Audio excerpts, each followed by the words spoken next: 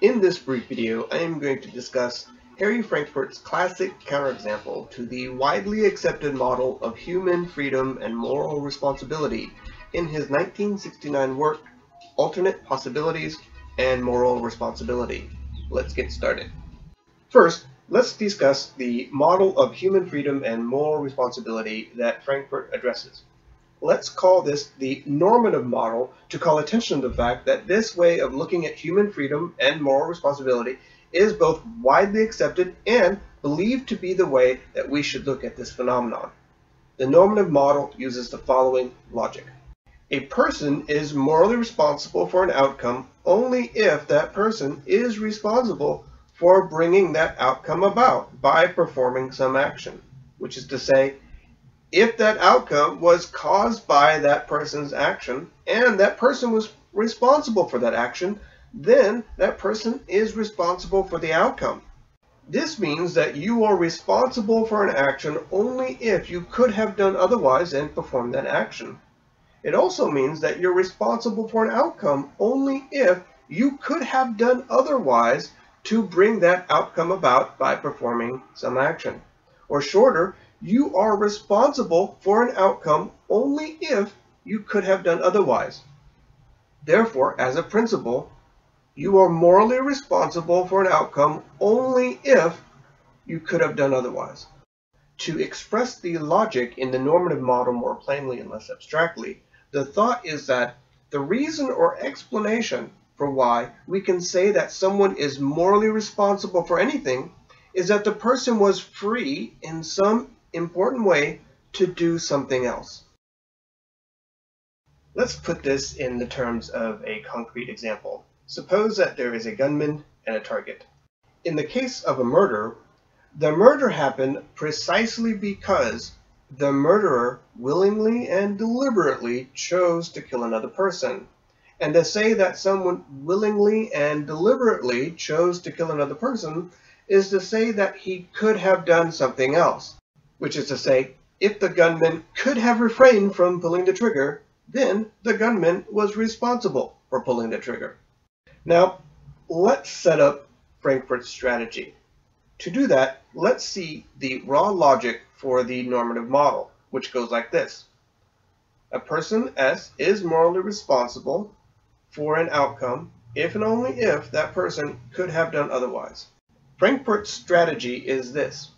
If we can show that someone is morally responsible for something and they couldn't have done otherwise, then the normative model is false. So Frankfurt's paper discusses some ways that intuitively we would agree that someone is morally responsible for what they do, while also agreeing that it was impossible for them to do otherwise. If we can show that, then we have good reason to reject the normative model. Here is the example that Frankfurt uses. Call it the evil neuroscientist example. Imagine that an evil neuroscientist, unbeknownst to you, has implanted a series of microchips in your brain. Maybe it happened, for all you know, during your last dentist appointment, when the dentist put you under.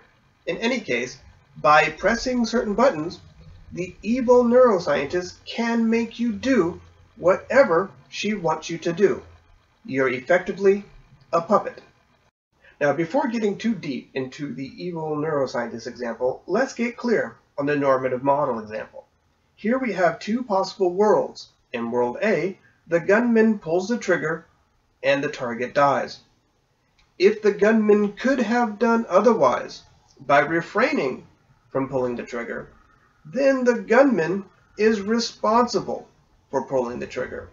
And since the gunman is responsible for pulling the trigger, then the gunman is morally responsible for the death of the target. That same logic would apply in world B, such that if the gunman had refrained from pulling the trigger, then the target would be spared. And if the gunman could have pulled the trigger, then the gunman was responsible for not pulling the trigger, and therefore was morally responsible for the target being spared. Now let's add the evil neuroscientist.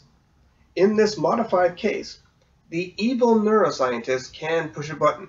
When he does, he activates implants in the brain of the gunman, which causes the gunman to pull the trigger, preventing him from doing otherwise, and resulting in the death of the target.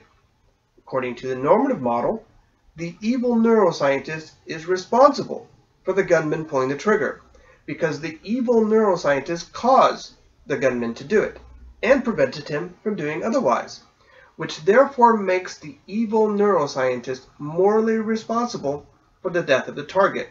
And recall, Frankfurt's goal is to show that the normative model is mistaken by explaining how someone could be morally responsible but couldn't have done otherwise. Expressed otherwise, if it's possible to be morally responsible even if you couldn't have done otherwise, then the normative model is mistaken. Okay, now here's Frankfurt's counterexample. Suppose that, for whatever reason, the gunman wants to kill the target. And suppose that, for whatever reason, the evil neuroscientist wants him to kill the target too.